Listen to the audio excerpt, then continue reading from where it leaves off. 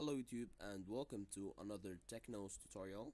Today I'm going to be showing you how to download Fruit Ninja on your computer. So the first thing you have to download is BlueStacks. I have it in my website and I'll put the link in the description. So you click download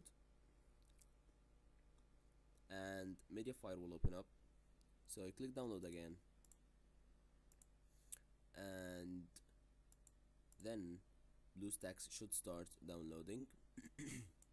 So I'll cancel it because I already have BlueStacks downloaded. So after you've downloaded BlueStacks, open it and click run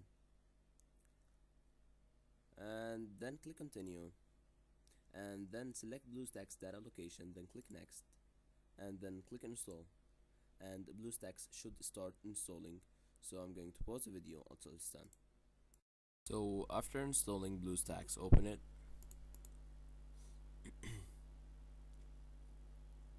and as you can see here, BlueStacks is loading.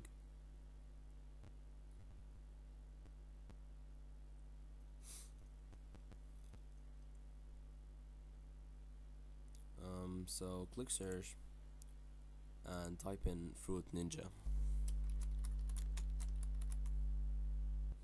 and click search play for Fruit Ninja.